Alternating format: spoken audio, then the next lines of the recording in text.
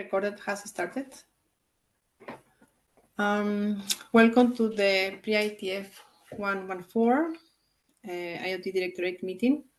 So our agenda, we are going to provide an overview of the IETF and IETF working groups and research groups.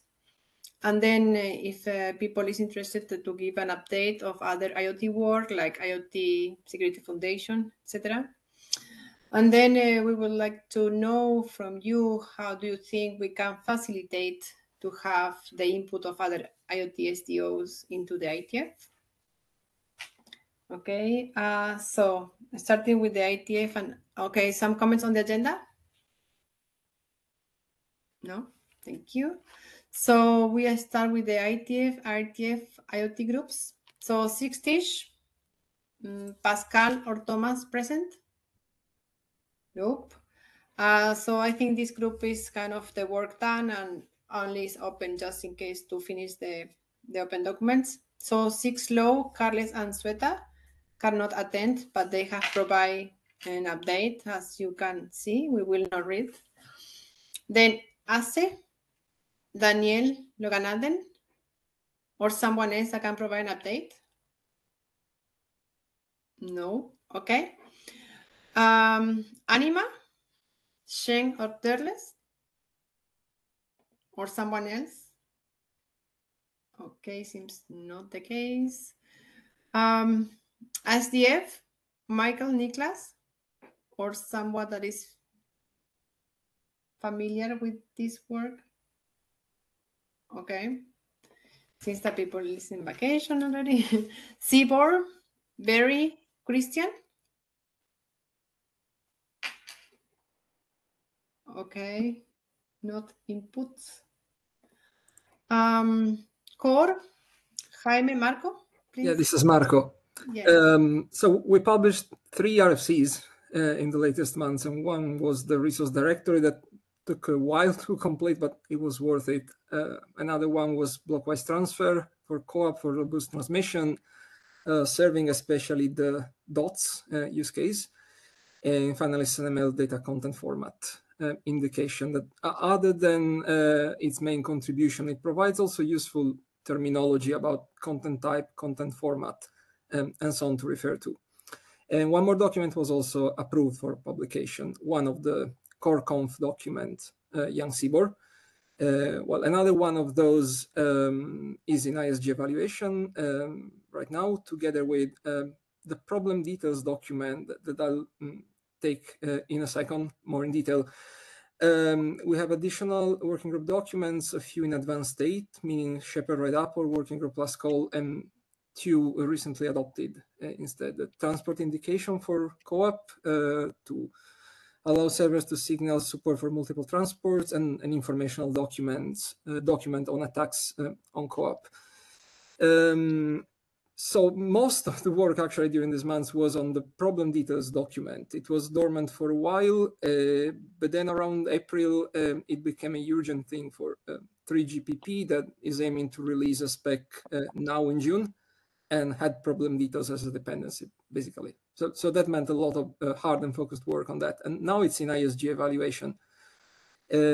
Other work happened on the href and Coral pair of documents, some group communication for co-op, also with security, with group OSCORE, and other related topics about keying for OSCORE.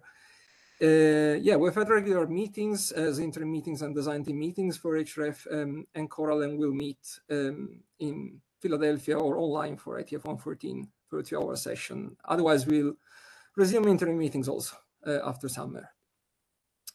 That should be all I had. Okay, great. Thank you very much, Carles. Marco, sorry, some question or comments? Okay. Kose, Matt or Ivailo, or someone else that want to provide the update on Kose? No? Okay. DetNet, Low, Janos? Hi, everyone. Janos speaking. Hi. I guess the main thing I would draw attention to is the update or extension of the charter to add enhanced data plane solutions to address recently raised requirements. And we have also updated the milestones. I gave the links to the hashdog. The updated charter or draft charter is pending approval, scheduled for the next telechat. Also, I could mention that we are heading towards a working group last call with the OEM framework draft, and some working group adoption has been requested for some of the drafts, like packet ordering function, which is individual. We don't know how it will go. And also after the charter update, if it happens, we expect to go for ask for working group adoption on these new recent requirements. I guess that's it in brief. Okay, thank you very much, Janos. Comment or questions? Okay. Question, just a quick question, Janos. I probably missed it. So this group, .NET, is meeting for the IETF in July? Yes, we have submitted an agenda request, and we hope to be on the agenda. Okay. We will see on Friday, I guess. One more quick question, maybe it's not directly related to the status, but might be also interesting for others. I just saw today in another meeting with OPC UA, so they are running on top of .NET, but they are saying that they don't always require TSN. Do you understand? I wasn't quite able to understand why they don't need TSN, but they could work with .NET. Do you have an explanation? Yes. I may try to give a bit of a shed of a light on this. So we said in the beginning, and when forming the .NET working group, and when we kept to this principle that the two groups, .NET working group and the IEEE 2.1 TSN task group, work together to develop common architecture. This is spelled out in the .NET Charter. But the intention is to develop these two technologies such that they can work independently of each other as well. So when it comes to wireline technologies, TSN is the primary subnet technology for .NET. Mm-hmm. But .NET is specified in a way that it works without TSN. Okay. So it's up to the actual deployer or the owner's choice which way to go. And actually, it is somewhat related to this charter update as well, because the .NET bounded latency document, what we have currently, which is heading to its publication, focuses on this on the TSN queuing techniques, which are actually made available without TSN subnet. So if you can use it, implement it in a router too. And Okay. some .NET contributors considered that further queuing mechanisms would be useful to be defined in .NET. Mm-hmm. This is one reason for the extension of the charter. Okay, yeah, thanks for the clarification, You're because welcome. I was always thinking that .NET runs on top of TSN That's one option. technology. Yeah. That's one option. Okay. All right. Thanks. Okay, great. Thank you very much. Some additional comments or questions or comments? Okay. IoT Ops, Alexei. Henk advised that he's in business trip, so cannot attend. Someone can update on IoT Ops? Okay. Lake, Melissa, Stephen? Yeah, so this is Militia speaking. Yes. So the Lake, as a reminder, standardizes a lightweight key exchange protocol. Our adopted solution document ad hoc has been frozen in the time frame from November last year until mid-May, waiting for the formal analysis from the academic community. We have received first analysis comments and presented those during the IETF 113 meeting. Right now, we are kind of updating the document, so the document has been revisited, and some changes have been introduced into the document, into the latest version of the document. So at IETF 114, we will be having a 1-hour session where we will be again going through the changes, the latest changes on ad hoc, as well as the new comments that we expect to receive by then from the formal analysis community. Okay, great. Thank you very much, Melissa. Some comment or questions? Okay, thank you. Elwick, Mohit, Sen. Okay, someone can provide an update on this? Okay. I cannot provide a full update on the group, but the working group adoption call for 7.2.28 bis just ended. The chairs haven't declared victory on that yet. So if you want to comment on the working group adoption of 7.2.28 bis, that would still be quite helpful.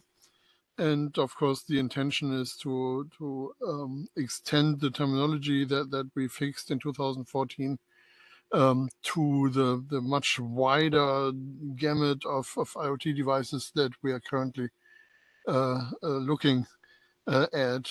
So we have new entries in the list of classes, but we also have very different ways of categorizing systems that maybe already have turned out to be useful in discussions about various applications, use cases, requirements, documents.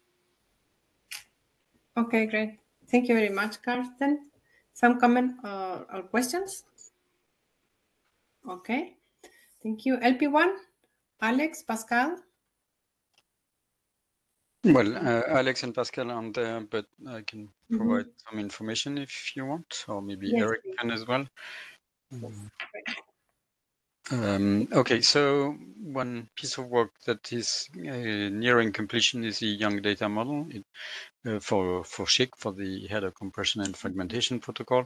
It's been submitted to IESG. Another piece of work is an extension to the SHIC protocol regarding fragmentation and the way we use acknowledgements to do selective retransmissions of fragments. And so a new format has been introduced to be able to group several acts together, save a little bit of overhead. This was originally a suggestion by those of us wanting to implement SHIC over Sigfox, and we figured that piece was generic enough to be used for other underlying technologies, so it was split into a separate draft. And this one is also nearing completion. But in the working group, I'm not too sure. Is it working group last call? Not yet. And then we have two profiles to describe how SHIC is used over Sigfox and NB-IoT, namely. And the one over Sigfox, sorry, no, that's it. And then new work being introduced is a discussion on whether we need an IP protocol number for SHIC. Since SHIC is a compression technology that can be used at different layers, it might make sense to have a protocol number. So far, my view had been that SHIC was only used on point-to-point links, and so the links would know that they're using SHIC, but it might seem reasonable that you want to multiplex various protocols, some using SHIC, some others not using SHIC, or use SHIC at different layers. And well, this is a discussion that is just starting. Okay, great. Thank you very much, Dominique. I don't know if Eric wants to fix some of my mistakes. No. Good summary, Dominic. I'm just surprised with this IP protocol. I didn't notice this, but it does make sense as you said. Okay, great. Thank you very much. Rats, Kathleen, Nancy, Ned, or someone can provide an update. Okay. Ro, Rick, Eve. Sorry, I was struggling to find the mute Yeah. button. I put some text in there.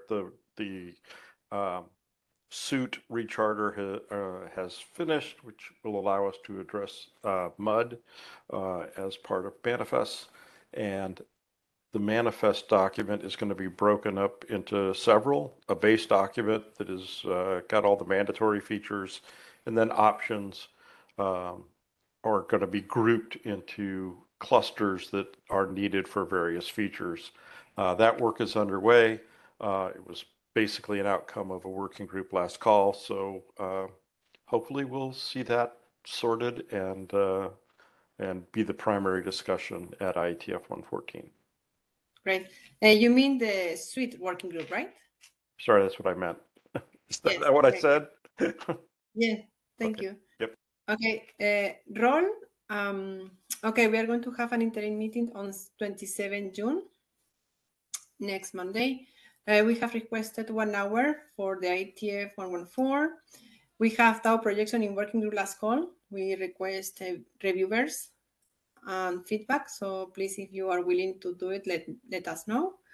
IODB Ripple have a new version and its feedback for the working group. We have in progress enrollment priority and the RNFD. And then we have as well addressing feedback from the ISG and what is an NCI extension. Comment or questions? Okay. Do you want to mention Yeah. the potential joint meeting with Money in the Yes, that's good. Yes, we probably will have a joint meeting with the Manet and I think Anima as well on a multicast. So if you're interested on joining that meeting, well, we don't know yet when will happen, but we hope to have in the IETF 114. We will keep the working group posted so you can join and participate in the meeting. Thank you. Very good. Thank you very much, Dominic. Okay, sweet was yeah. If Yes. you want, I can give it a try to row in lack of better candidate. No. Sorry, I didn't understand what you said. In the row working group, like Eve and Rick are not on the call, neither Pascal. If you want, I can try to give a short update. Yes, please, on row. Yes, please. So the working group is making progress. The first document that is becoming RFC is the LDAX, the aeronautics document. And the one is getting towards there. The next one is the use cases, which will be followed by the technologies. So practically speaking, these are done. And there are 2 interim meetings have been scheduled before IETF 114 to work on and develop further the raw architecture draft, the big piece. I guess this is what I would highlight. Okay, great. Thank you very much, Janos. Okay, we go to tip. Tiru, Nancy. Okay. Janos, sorry to interrupt you. Janos, you said that LDAX is making progress, but it was discussed at the IEG evaluation, right? Or is it another document? In my understanding, the status is that it was at the ISG. It is at ISG evolution, and AD follow-up is the next step. So I don't know how it went, but I think as far as I understand, it's getting. That's what I heard from Eve. That it's going well. Okay, as far as I know, there is a way forward with this document. changing a few things. But it will go forward. But I mean, the point is currently is blocked, right? So there are yes 4 discussions, including one of mine. Sorry about that. Yeah, my discuss is basically around the IPv6 part and will be solved easily with the authors. But it's not a piece of cake to move this forward, though, right? But we have a way forward. But it will not be simple. I see. Thank you. Okay, thank you, Janos. I would be happy to understand what is the main issue, but thank you for pointing this out. I see now the red flags, and honestly, from my view, it was not that straightforward to have this work at IETF at all at the first place. And that's basically, Janos, the main reason. I mean, I like aeronautics, right? So I like the draft, the content itself, but it's basically a kind of a roadmap for future standards that will be specified outside of the IETF. So we don't really see the usefulness of it to do it at the IETF. That's basically it, if I remember correctly, because it was a couple of months ago. Thank you. Thank you. And happy to continue the discussion later, of course. Okay, thank you very much, Janos and Vic. Okay, Tip, Tiru, Nancy, or someone that can provide an update. Okay, RTF, Coin, Jeffrey, Eve, Marie Jose, or someone that can provide an update. Okay, Think to Think Reach a Group, Karsten, or Ari, but Ari, I think is not. Yeah, I'm karaokeing to Ari's notes here. So we are keeping up our habit of not meeting at the IETF meetings, at least for this time, but we'll have a summary meeting after the IETF meeting, which may be a little bit surprising, but we have found that more people are on vacation now than they are, as we can see from the people being here as well. More people are being on vacation right now than there will be after the IETF, so we might have an August summary meeting. We completed the research group last call on the IoT Edge challenge and functions document. So this is a rather useful report if you're trying to understand what the discussion is in the IoT Edge environment, and the authors are doing finishing touches. The guidance document against the guidance on RESTful design document again is such a report and is being updated to address comments from my review. And maybe looking forward, we had some pretty exploratory discussions about digital twins and IETF IoT technologies. There's, of course, other digital twin work at the IETF, in particular in the network management research group, which are looking at digital twins as a paradigm for managing networks. And of course, they have been popular in the IoT space. So we are currently looking at what IETF technologies are applicable there and whether there are any gaps that we would have to fill.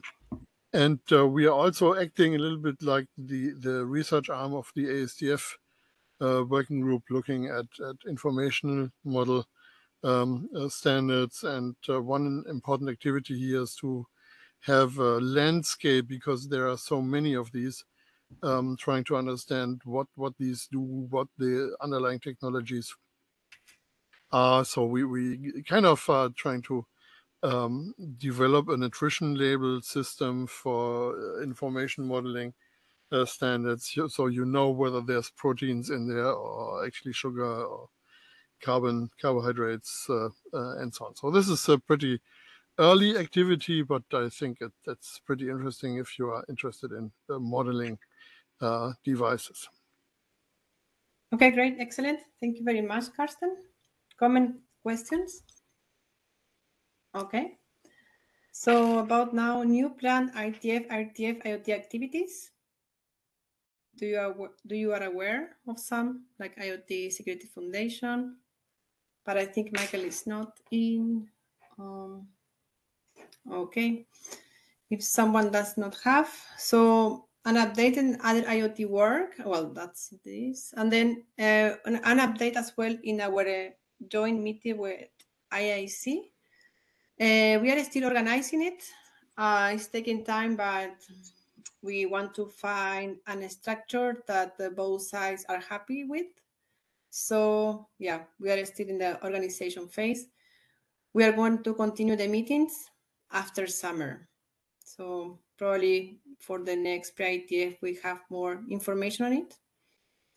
And then we would like to know your input.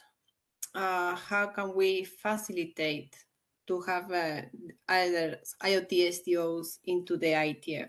What do you think?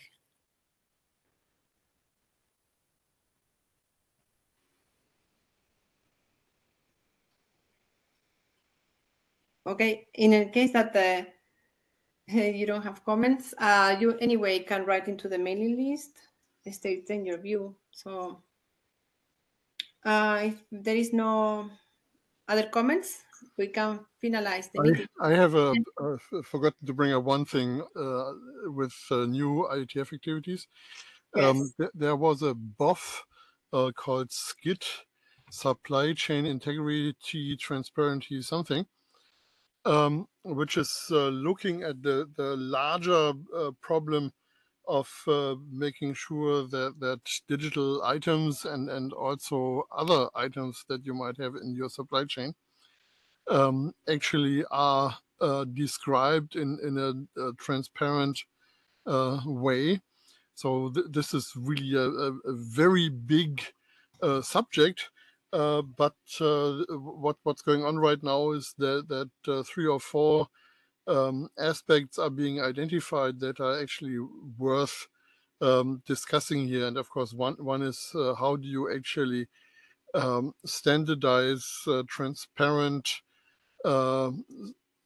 sign statements about items without standardizing the underlying ledger or whatever mechanism you are doing that. So how do you do this at an object security level so you can actually extract a statement and still have it third-party verifiable? So that's one issue that is coming up, but the discussion is still ongoing.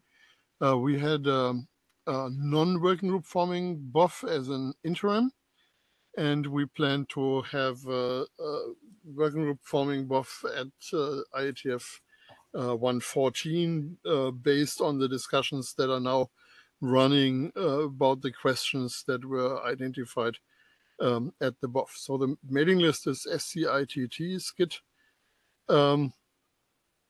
Yeah, thank you, Hannes. There's a link to the meeting in the chat. Yeah, we're going to have that working group forming BOF at IETF 114. This is all a little bit on the fast track because there are reasons why you want to work on supply chain integrity and transparency at this point in time, including a US executive order. So this has a lot of attention in the industry, and the IETF should find out what it should be doing in this space. Very excellent. Thank you very much, Karsten. And okay, some comments, some further comments or questions? Okay, so I think we can finalize the meeting. Thank you very much to everyone. I will stop the recording and post it. I think we'll take 1 or 2 days to post it into YouTube.